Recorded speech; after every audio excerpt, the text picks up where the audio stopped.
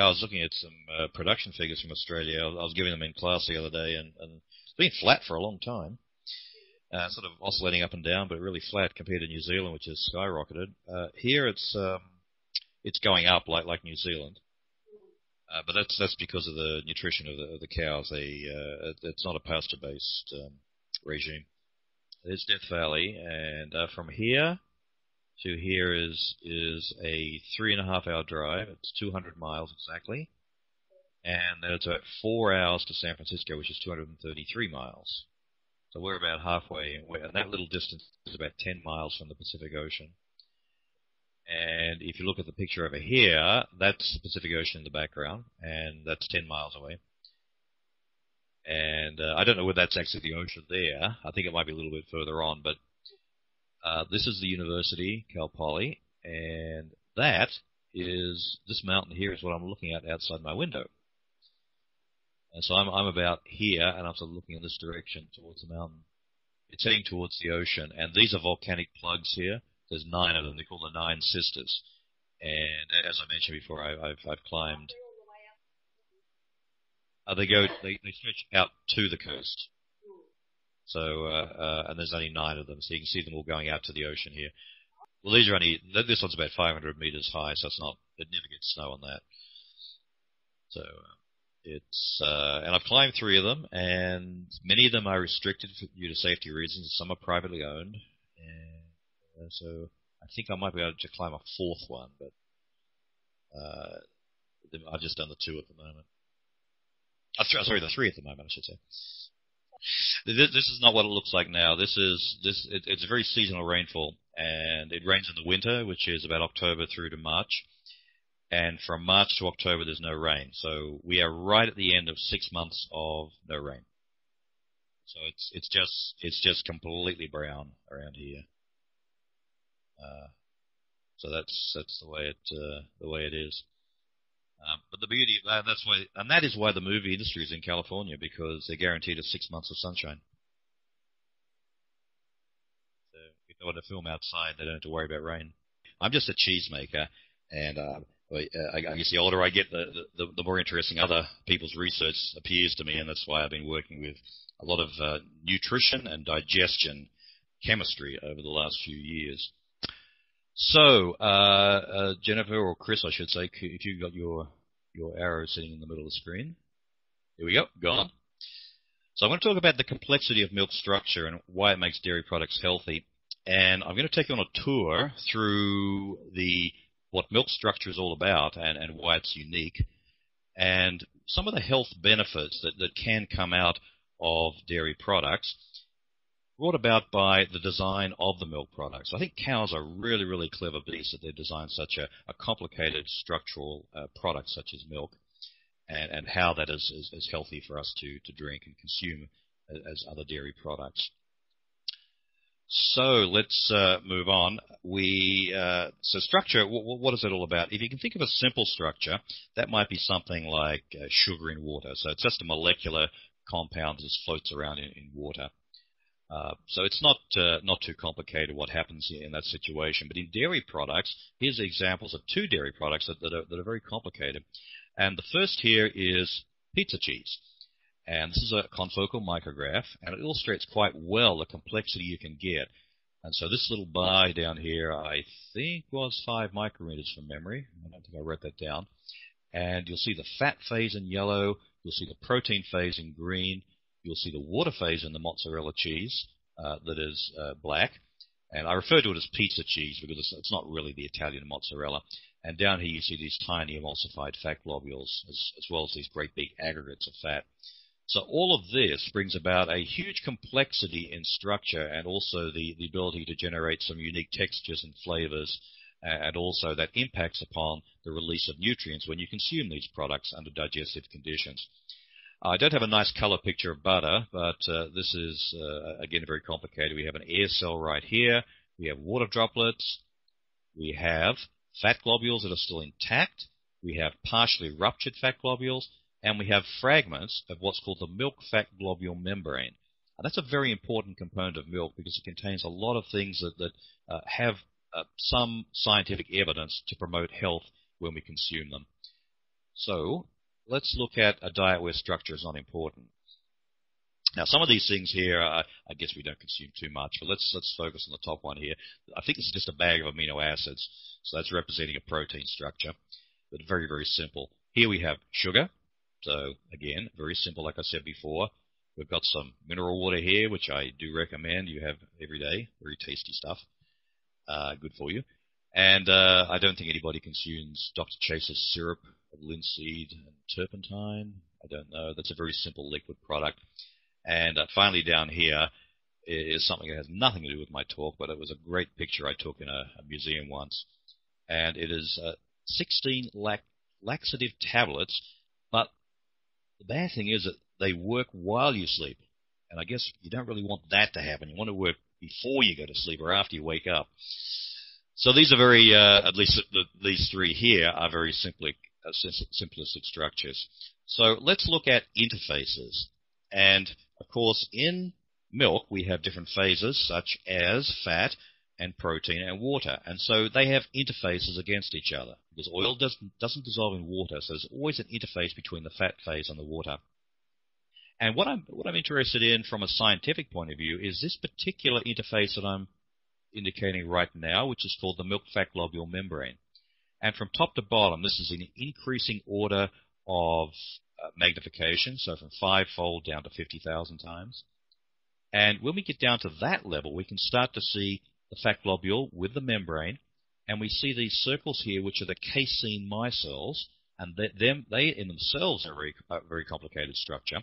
And in the background, we have what's called the serum phase, which is just basically the water phase of the milk.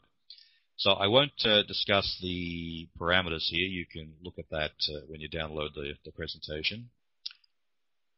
So I believe firmly that structure is the center of a lot of different aspects of dairy food quality. The most obvious one is that structure develops texture. So we know that if we have more protein in a product, it's going to be a firmer texture. Also, when we talk about interfaces, then we can get enzymes that sit on interfaces, like the fat globule, that initiate flavor reactions that are enzymatic in nature. And so we've done a little bit of research on that lately to find out how interfaces impact upon flavor. Of course, structure impacts upon the appearance because milk and cheese have different structures and they look different. Over here we've got digestibility, and I'll talk a bit about cheese digestibility later. That impacts upon how a food is broken down in your gastrointestinal tract, and that dictates the release of nutrients and bioactive components, and that impacts upon the health that you have when you consume these products. And finally, shelf life is dictated by structure. So where are the microbes located? Are they able to find substrates to eat and grow? And this is what I refer to as food microenvironment and safety. So structure is very important for a lot of different quality attributes of dairy products and food in general. So I'm very interested in generating new food structures. And so I'd like different textures in products to see what the impact is, and how does that generate flavor reactions. And the number of different things here that I've listed that impact, that tell us how structure can generate different texture and flavor reactions. And some of them I'll just briefly mention. If we have enzymes that are protected in a food product, then sometimes they can't react with their substrate and therefore cannot produce flavor compounds. And down here, what kind of oral processing conditions occur in our mouth? And that dictates how the food is broken down and also what the flavor is going to be like. And also very simple processing conditions such as heating, cooling, churning, homogenization, and we've done some work on pulsed electric field processing. What does that do to the enzymatic reactions and therefore the flavor of dairy products such as cheese? So let's take a little step back here and talk about nutrition. It's much more than just calories. So the minimum energy requirement for us as human beings is 7,500 kilojoules per day. That's from the Food and Agriculture Organization of the United Nations. And how do we measure that? Well, we use a thing called a bomb calorimeter, which was the measurement, the concepts surrounding the measurement were developed by a fellow called Wilbur Atwater back in the the 1800s. And there's a very tiny picture of him here, which he seems to have shrunk since I sent this presentation across the Pacific. And so what happens is you put a food product in here and you just digest it. And the digestion is very stringent. That's why it's called a bomb calorimeter. And what that is from that you can work out what's called metabolizable energy. So it's the energy that's present in the food, which you measure using a bomb calorimeter, minus the energy lost in urine and feces. And that's equivalent to around about 200 grams of milk fat per person per day. So that's how much energy you need using this measurement system to exist as human beings. Now, there are lots of problems with this system. One big problem is that there's an assumption of no food component interactions, which is in effect structure. And we have a lot of that in milk products. So for that reason, I firmly believe that milk has some structural and therefore health advantages over other kinds of products. So another way of measuring energy is, of course, our friend here, who's going to appear. He's not going to appear, is he? Wait a minute. There he is, Albert Einstein. And down here, E equals mc squared, that's his famous formula. And so to get enough energy to live, you have to eat 80 nanograms of food per person per day. And of course, that's a ridiculous kind of calculation because there's no nuclear combustion taking place in our digestion system. Much the same as a bomb calorimeter does not mimic what happens in our gastrointestinal tract. So this is what the bomb calorimeter tells us is happening. That we have a gut system, which is going to appear very, very slowly. There it is. And inside we have a furnace, which consumes the products. And of course, this is ridiculous. We don't digest food products like this. We have a much more complicated food structure that doesn't involve lighting fires inside of us. And so the bomb calorimeter is not a particularly good measure of the energy that we get out of consumption of food products. So this is the human digestive conditions, well, tract in this case. And I've got a lot of information here which I'm not going to read out. Simply say that it is, I'll pick out the interesting bits here. The first is that the total transit time is about 1/2 of a day to 2 days. So that probably matches up with people's experiences. We have a large, the food comes through, the first part of digestion is in the stomach. So that's the gastric digestion. Then we go through the duodenum. That's a very low pH. The duodenum is a near neutral pH. It then goes through the small intestine and the large intestine, and finally comes out through the anus right at the end here. So that's a very long process of digestion. It's not something that takes place very quickly. This is about 9 meters long, with lots of folds in it, and that helps or aids in the absorption of nutrients through the gut system. Now, I'll mention cholesterol later on, but cholesterol is very important. You need that in order to digest fat. So if you don't get cholesterol in your diet, then your body's going to produce cholesterol because you need that. And the other thing I want to point out is that there's no clear-cut correlation between consumption of food products that contain cholesterol, such as milk and eggs, and the buildup of plaque in your arteries. So that does happen, of course, but the cholesterol in your bloodstream doesn't necessarily have a direct correlation with the dietary consumption of cholesterol. There are other genetic things that come into play, and of course digestion is hugely complicated. So it's not just a simple matter of what you eat gets into your body. So we'll talk briefly about protein digestion. If we have a thermal treatment of milk proteins, what they can do is unfold some of the whey proteins, and that actually increases digestibility. So, and that's the same with egg yolk, egg white as well. If you consume raw eggs, which I don't think many people do, you're actually getting a much better nutritional hit if you boil the egg first, because the egg proteins in the white are unfolded and more digestible. If you have enzymatic cross-linking of proteins, and that may be reasons for doing that, if you have a network structure developing, that reduces digestibility. And that may be cheese, for example. If you have absorption of proteins to interfaces, that can increase digestibility as well. And I'll put up a graph to show you a little bit about that particular aspect, which is right here. So this is two kinds of emulsions. The first is a milk protein called lactoferrin, which is coating the globule. And the second one is beta-lactoglobulin. And if you look at, I'm going to appear next to here, if you put bile salts into that system, that can cause a partial displacement of the beta-lactoglobulin from the interface. So if you have a sphere of fat, it's got beta-lactoglobulin on the interface. If you add bile salts, it knocks some of that beta-lactoglobulin off. And so you get more protein coming off the emulsion surface. So this is going to happen during digestion. If you design or let's say engineer a food product using dairy ingredients, such as lactoferrin in an emulsion, the bile salts actually adsorb because they are oppositely charged. And what that does is it has no effect on the release of the lactoferrin from the emulsion. And so that's very interesting. And it does, I think, give a good illustration of how structure is very important for the release of nutrients under digestive conditions, even although this is a very simple emulsion system. So let's click on. And this is lipolysis, which is the breakdown of fat that takes place when you digest it. So here's a glass of raw milk, probably. It might be pasteurized, but it's not homogenized in this case. Up here, we have homogenized milk, which is what we normally buy in the supermarket. And the axis here is the release of fatty acids. And so you need these fatty acids released for nutrition when you digest the milk.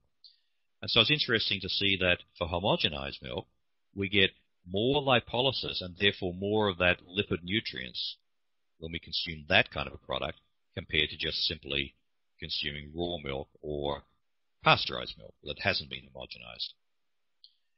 Now, one of the key enzymes is pancreatic lipase, which needs to digest these emulsions. And it does a much better job at releasing fatty acids from the homogenized milk, which backs up the graph over here on the left, compared to native milk. But oddly enough, the pancreatic lipase activity is lower on the interface. And this is probably a surface area effect because, of course, when you homogenize milk, you get smaller fat globules and you get a lot more of that fat-water interface that I talked about before. And that actually increases the activity of the pancreatic lipase. So again, just simple things like homogenization can have a rather profound effect on digestibility and release of nutrients in the gut system. And I promise I won't put too many of these scientific arcane kind of graphs up here, but this is a system where lipases are injected into a natural milk fat globule membrane interfacial system. So this is a mimetic of the natural fat globule. And so by injecting lipase, what we're doing is we're saying this is what happens during digestion. The first thing it does is it greatly increases the area. So that means that the lipase gets in there amongst the components of the milk fat globule membrane, and then it can start to hydrolyze the fat and release the nutrients. Now this is really interesting here on the right. Protease peptone fraction is a fraction that's found in milk, and if you eject that in first and then inject the lipase, you don't get that rise. And so this is kind of an inhibitory system that prevents the release of nutrients, such as that are derived from lipids, in your gut system. And that maybe there's a reason milk is designed that way. Maybe we need to have it limited by having that particular fraction present in the milk. So again, the cows are very clever. They know what we need to drink. And finally, the digestion of cheese. This is with a high calcium and a low calcium cheese. And this is digestion time over a 6-hour period. And basically, the higher the number, the more lipid breakdown and production of fatty acids occurs. And what takes place if you have a high calcium cheese, like a Swiss, for example, you're going to get more lipid release than you would for a low calcium cheese. And so let's take a look at, I'm going to write next to that. There are a couple of reasons for this. The second one is not so interesting. The greater extent of fat globule aggregation at higher calcium actually causes or promotes the release of lipids because you've got a larger fat globule structure. But this one up here is very interesting. And that is when you get free fatty acids produced by digestion of fat products like cheese or milk or yogurt, then the calcium can precipitate the free fatty acids under the neutral intestinal conditions in the lower gut. And what that does is this can allow the lipases to access the interior of the fat globule. And this brings up another point that because we have fatty acids in milk, and we also have a lot of calcium, of course, because that's a good source of calcium, the calcium can react with those free fatty acids and actually inhibit the lipid absorption. So milk, again, is designed in such a way, the cows know that they're feeding us a high-fat product, and so they've introduced this calcium into it in order to mitigate the effects of having too much lipid digestion and therefore absorption into our system through the lower gut. So again, a great design. I'm not so sure the cows are that clever, but let's just say they are. So postprandial FA lymphatic absorption, what on earth does that mean? Postprandial means after dinner, so you've eaten already. FA is fatty acids, and your lymphatic system is from the circulatory system in your body. And this is an interesting study that came out more than 10 years ago. If you have the same lipid content in a dairy product, and we have either butter, cream, or cream cheese, there's going to be less absorption of fatty acids if you consume butter compared to cream or cream cheese. And this is all due to the complicated structure of butter. So there is some limiting effect that occurs in that structure that limits the fatty acid absorption in our diet. And this is all controlled to 30 grams of lipids per dairy product. Butter, mozzarella, and milk are similar, but there's a delayed triacylglyceride peak for butter, and this was a study done using type 2 diabetes subjects. And so if you consume butter, that you don't get that great hit of lipolysis, fatty acids, into your lymphatic system. It's actually delayed because of the structure of the butter, the complicated structure. So I'm going to talk about the milk fat globule membrane, and this is a picture of the budding fat globules inside of the mammary gland epithelial cells, and so it has to be coated with something, and that something is the milk fat globule membrane. It contains a lot of bioactive functionality, which is a subject to a lot of research that I'm doing. So here's the composition. All the usual suspects here, proteins and phospholipids and cholesterol, of course, and then we have different kinds of phospholipids and acylglycerides, carotenoids. That gives the color of the fat phase, which is, of course, the yellow color. And then if there are a whole bunch of proteins that are present here as well. And the one that I've done some research on is xanthine oxidoreductase, and that's the most common enzyme present in milk, and it exists in the milk fat globule membrane. It's there for a purpose, and it's interesting to find out why it's there. But more interestingly, from my perspective, is to find out what does that enzyme do. What enzymatic reaction does it create in dairy products such as cheese? Does it give an oxidized flavor if it's present in a free form? This is some work that we're looking at currently. And the polar lipids, I'll talk about those very briefly, but there are 6 of them listed here. And this top one is often known as lecithin, phosphatidylcholine, and they're present in varying amounts. Note sphingomyelin, that's a little different structure on a molecular scale, and that has some known health benefits. And I have just noticed I've spelt it incorrectly. So sphingomyelin, the E and the Y are in the wrong way. So lots of things affect composition. Here's a nice little calf that I think was less than a week old when I took that picture. All sorts of things affect it: age, breed, stage of lactation, the quality of the milk, seasonality. Very important in New Zealand and Australia. Here it's not so important because of the supplementation of the feed, the diet, milking frequency, and different processing effects, such as the ones I've listed there. So this is a summary of the factors that impact upon lipid digestibility. And it basically summarizes what I've said already, so I'm going to leave that to you for you to read at your leisure. Here is the MFGM topological model. So down the bottom here, we have the interior of the milk fat globules. This is sort of a cutaway picture. Then we have a 3-layer, tri-layer region. So we have the phospholipids here. and they have their fatty acid parts anchored into the interior of the globule.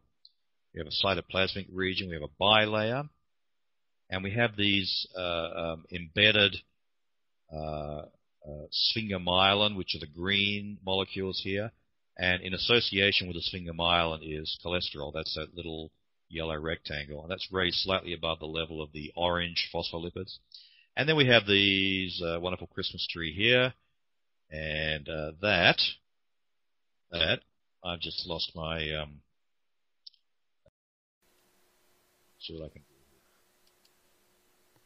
Oh, it's connected. This little Christmas tree here. This is right here. This little. Is it a hex? No, it's an octagon down here. Xanthine oxidase. Spelt in French, I should note here too. It's a very, very complicated structure, and this, I believe, is the reason that we have flavor in cheese. All of the components in here interact. They are all located in exactly the right position in order to generate reactions to cause flavor in cheese. Now, of course, the microbes, the bacteria have their own system. They develop flavor compounds as well, but this is an integral part of flavor development. And I know that because if you take off the milk fat globule membrane and emulsify milk fat with skim milk powder, you can still culture it with dairy with lactic acid bacteria, but you don't get good cheese flavor coming through. You need this membrane layer. And conversely, if you take deodorized mineral oil and emulsify it with milk fat globule membrane material, which is a component of buttermilk, then you can get good cheese flavor coming through. So it's not the fat that's important, it's really the membrane layer that's important for flavor. So that region here I talked about is where the sphingomyelin cholesterol lives, and this is where it's located in an actual picture of a fat globule. So that's not a hole, that is where the cholesterol lives with the sphingomyelin. So this is a Jersey fat globule, and we call that a liquid disordered region, and it has unique properties. And you'll see little budding bits of milk fat globule membrane coming off the surface here of this Jersey globule. This is about 17 micrometers across, so it's quite a large fat globule. But the important thing to note here is that sphingomyelin and cholesterol are in close association. And when you consume dairy products, that limits the absorption of cholesterol into your lymphatic system because of the association with sphingomyelin. There's some evidence out there that that's the case. So drinking milk or drinking cholesterol mixed in some kind of oil, they all have two different effects. The milk has mitigating factors that stop the absorption of plaque in your arteries, the absorption system from taking place, whereas if you consume cholesterol straight, you may not get that protection. So this just tells you, this is atomic force microscopy, it tells us how much that cholesterol sphingomyelin layer is raised above the level of the surface of the fat globule. So this is the black circles I talked about before. They're raised a very, very tiny amount above the surface. Okay, now let's just get my. Now I have charged batteries here, so I don't know why it keeps losing battery power. There we go, connected again. And we made some very large ones here. These are about 25 micrometers across, and these are synthetic fat globules. And when we made them with individual milk fat globule membrane components, spontaneously we got these black holes forming. So that was a really clever work that was done by this guy here, Hoshin Jiang. He was my PhD student. And this we can do a lot of model system studies on the milk fat globule membrane using these giant unilaminar vesicle model systems. So enzymes are present, lots of enzymes in milk, and they're compartmentalized. So on the left side we have membranes that are present in the milk fat globule membrane. Up the top there we have membranes that are present in the enzymes that are present in the casein micelle, and down the bottom we have enzymes that are just in the water phase of milk. And so where they're located and their proximity to their substrate dictates whether reactions actually take place or not. And those reactions can generate flavor in product, particularly cheese. So the MFGM functionality, there's a picture right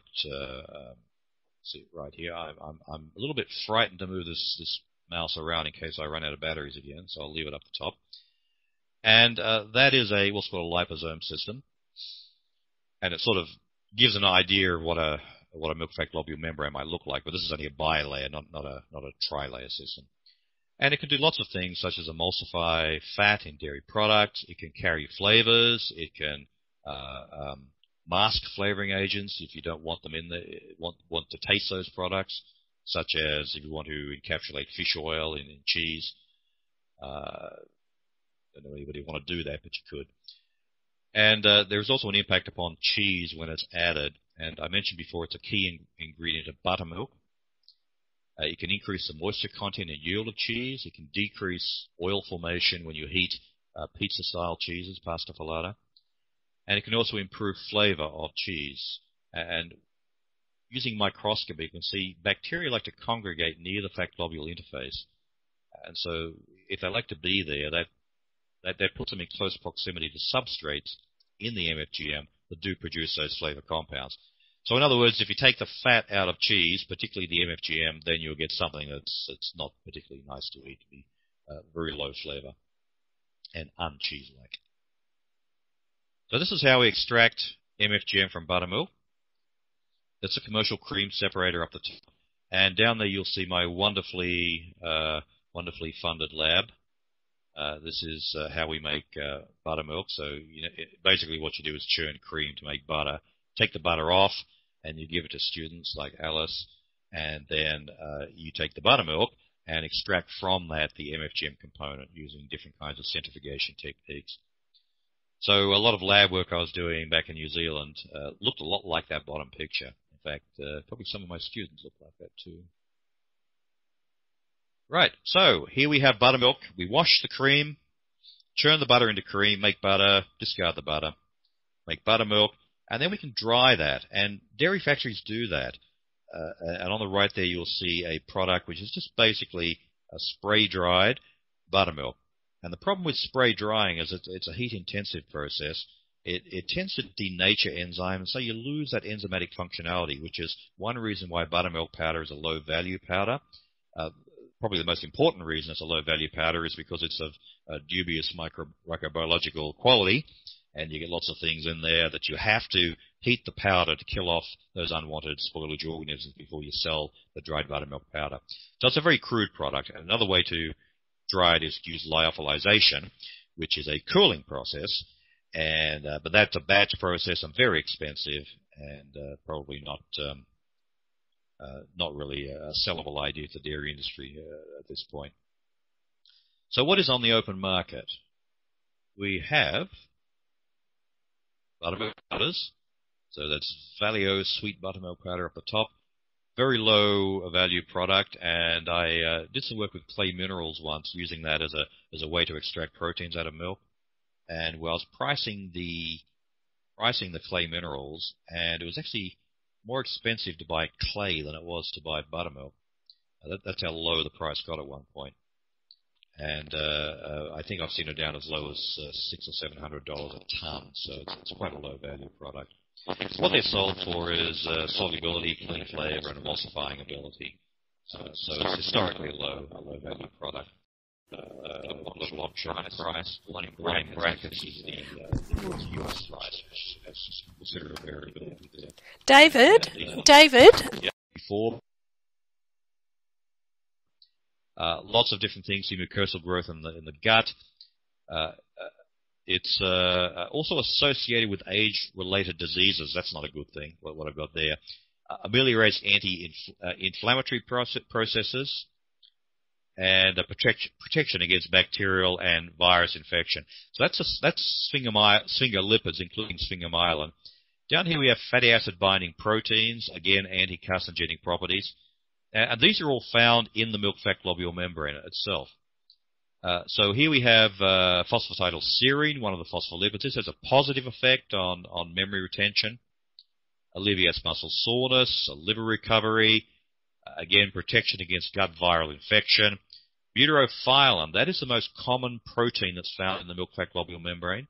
It's not an enzyme, but it has some evidence for suppression of multiple sclerosis, and also some bactericidal and bacteriostatic properties. So I've got down a disclaimer down the bottom there that the scientific evidence is weak in some cases, insufficient in other cases. It might be quite strong in some cases. So the jury is still out on some of these health claims. So what is sold on the open market? Snow Brand has a product called NeoKids Plus, and basically these are just unstructured milk powders where lots of different components of the milk fat globule membrane are thrown in and dried into a powder. And this one's used as infant formula. Fonterra has a couple of products, phospholipid concentrates and gangliosides that they sell. Again, these are relatively crude extracts compared to what you would find in a laboratory extraction. Friesland Campina, the wonderfully named Dutch lady growing up milk, and that contains docosahexaenoic acid and sialic. Sorry, I missed that one. Sialic acid. Arla Foods, lactoprodan, and they've named this one MFGM10, and so these are the components that are present here. And whether you can make claims depends, I guess, where you're selling the product, any kind of health claims. And finally, Meiji, which is, again, fortified with docosahexaenoic acid for cerebral and retinal development. So I guess you have to be careful about what kind of things you claim on your products. And a lot of these are produced for the infant formula market. So I'll talk very briefly about xanthine oxidase. It's an enzyme that's the most common enzyme in the milk fat globule membrane. There's a nice structural picture of it here. And it's known to initiate this reaction from hypoxanthine to xanthine to uric acid. And uric acid crystals, which you'll see down here, if they accumulate in your joints, you get something called gout forming, which is not a very nice thing to have happen.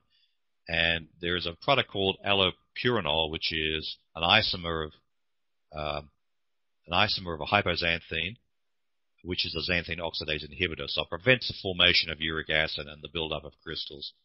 This is called, historically, a long time ago, known as rich man's disease or the disease of kings. And if you contained a diet rich in red wine and fatty dairy products, people thought that you would get this uric acid formation because of the presence of xanthine oxidase in milk, which initiates this three-step reaction. So now we know it's not necessarily the case. There are other inhibitory chemicals that prevent this reaction from occurring in everybody. And these are some of the reactions that can take place using different types of xanthine oxidase. So very interesting chemical reaction, biochemical reaction in the body. And I'm more interested in what takes place. This is not moving. Here we go. What happens to this enzyme in dairy products? Because it's an oxidizing enzyme, so does it create oxidative flavors in dairy products? I'm more interested in that than gout. And so this is what happens to xanthine buttermilk when you heat it. The xanthine oxidase activity goes down 8 degrees for 5 minutes, and you've got no activity left practically. Again, up here, this is in solution, and this is 2 different temperatures. And as you heat it for a period of time at 2 different common temperatures for heat treating milk, then you get a reduction in the activity. Now, I'm just going to get a battery for my mouse here. If you just excuse me if I can reach across here. I think I'm still connected. And I do apologize for that. This mouse is just not behaving itself. So I will just make a quick switch of the batteries here, and I'm going to hope that works.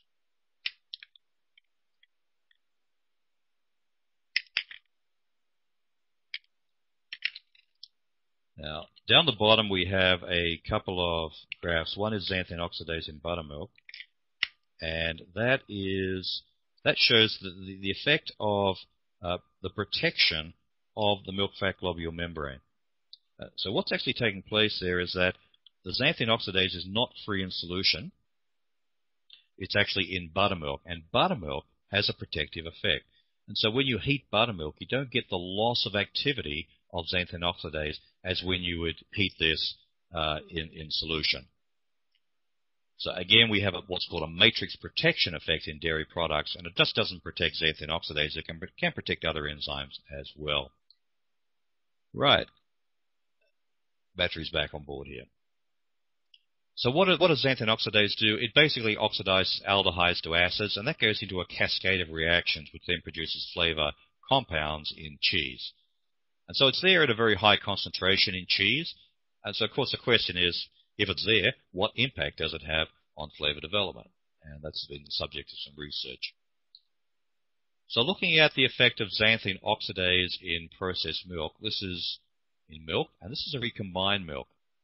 So effectively what we've done is we've taken anhydrous milk fat, we've homogenized it, and we have created a recombined milk product with skim milk proteins as well.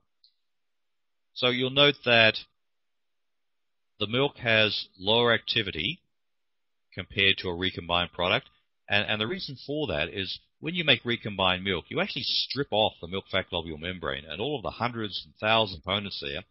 You mess it all up, and you put it back on the interface of the fat globules through homogenization. And that puts everything in the wrong place. And what it does here with xanthine oxidase is that it puts it in a position where it can react much more with its substrate. And so you get more oxidative reactions occurring in a recombined milk product compared to a fresh milk product. If you batch pasteurize it, you get more activity. High temperature, short time, more activity. If you store it at refrigeration temperature, you actually get less activity.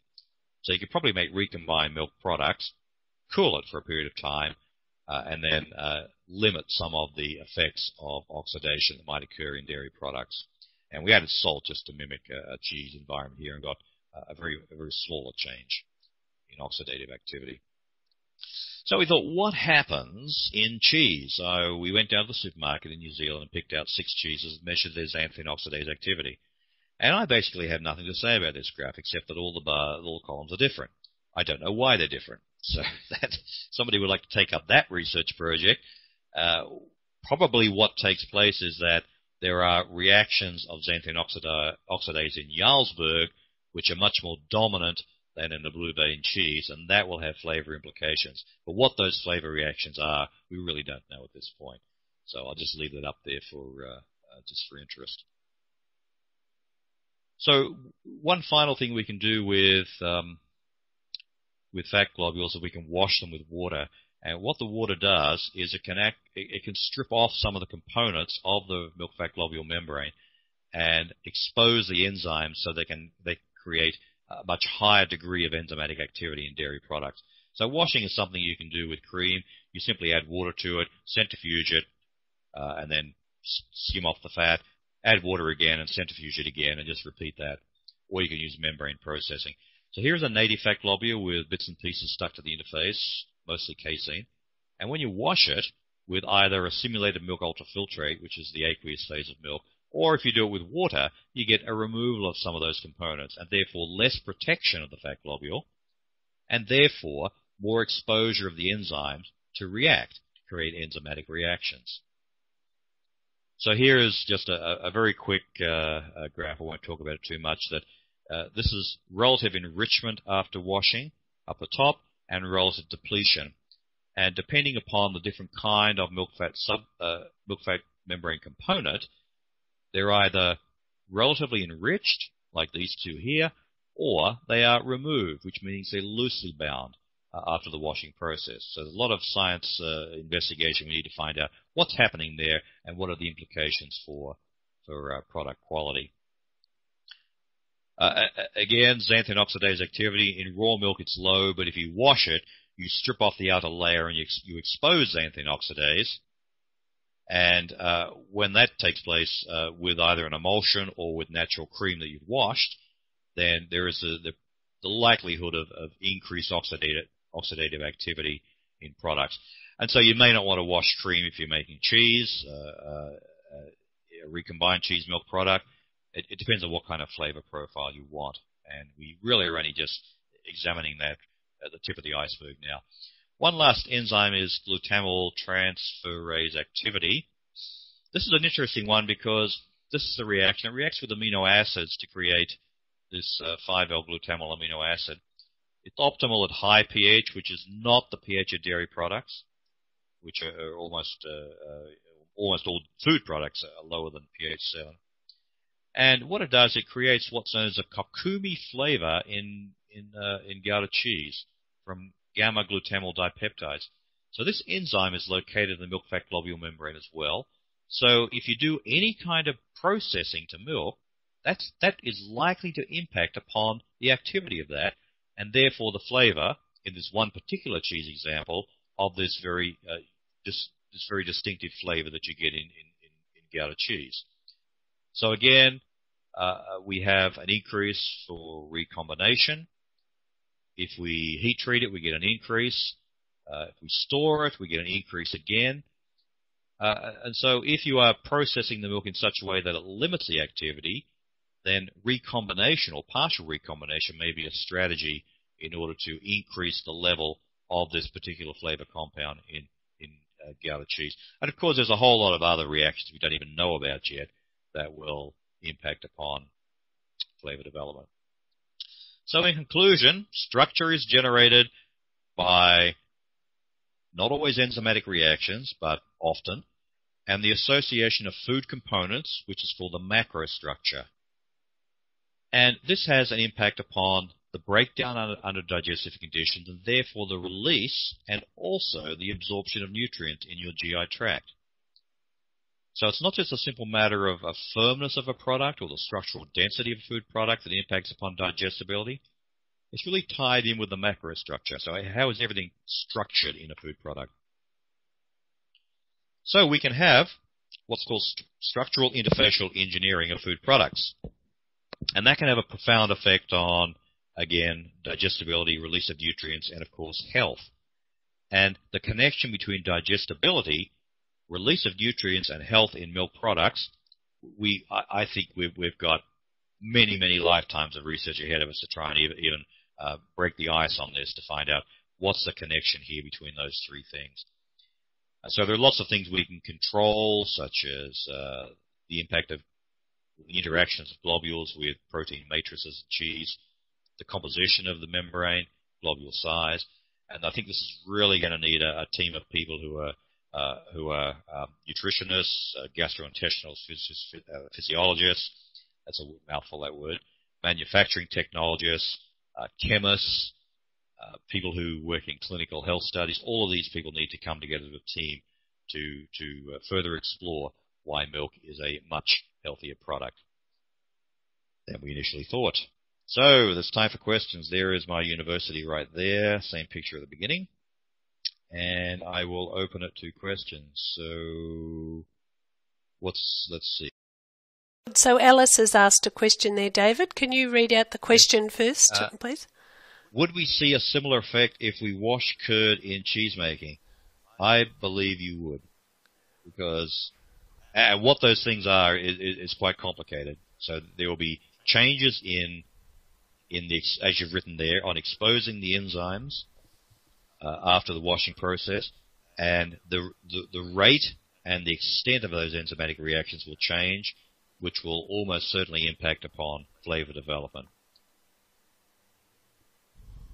And I'll have to say, just as a follow-on from that question, what brought me into thinking about these interfacial concepts in dairy products was, if we take recombined milk and make cheese out of it, we get a very poor flavor because everything's put back in the wrong structural arrangement.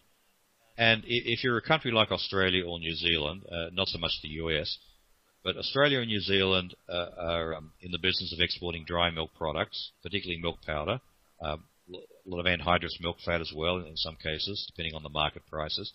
If we take those products and send them off to countries that don't have a dairy industry and get them to recombine it, how can we improve the flavor of the cheese so it doesn't taste sort of like cardboard? It's not a very pleasant taste, a recombined milk cheese in a lot of cases. So what simple processing techniques can we employ to improve that? Alice has another question. Sometimes in cheese making we find butter floating on top of the vats. Assuming, yeah, that's true. That is mechanical damage to the fat globules. So that happens quite commonly in recombined milk products. So the recombined milk products, at least the ones I've experienced with, have been using skim milk proteins to emulsify fat, and any kind of mechanical stirring can create formation of can create destabilization of the skim milk emulsified fat, and you get butter granules. And even very gentle stirring can do that. So if you use milk fat globule membrane components, then I think that problem is not going to occur to the same extent. What effect does this have on flavors and shelf life? Something to worry about? Yeah, it is something to worry about from an economic point of view, that if you're losing fat into the whey through mechanical damage, then that's a loss to the dairy manufacturer. What effect it has on flavor? Well, you'll probably have less fat in the recombined milk cheese, therefore the flavor profile will be different. But Anita has a question. Is it correct that the fat in cheese is encapsulated by a protein structure that includes casein? Well, yes and no. The fat itself, when it's produced, is encapsulated by, if you go back to that picture I showed of the topological schematic diagram of the milk fat globule membrane, it's a 3-layer lipid phospholipid system with embedded proteins. There was no casein there. So that's what happens when it's produced. Whenever you mechanically disturb milk, then you get absorption of caseins and sometimes whey proteins to the surface. And you saw that picture that I showed you of the electron micrograph. The 3 fat globules, 2 of them were washed and 1 wasn't. And maybe I can go back and show you that. But that showed quite clearly there was casein attached to the surface of the natural milk fat globule membrane, but it's not so much is it that one? There it is there. Hey, you found that pretty quick. Yep. Right, so those large black dots here, those are casein micelles, and they aren't designed to be part of the milk fat globule membrane. They just attach themselves to there when you start to mechanically disturb the milk. So the second part of the question is, and this creates a strong interaction between the fat and the calcium. Yes, it can, because the calcium is almost exclusively located in those black dots here, the casein micelles. So you will get that association occurring.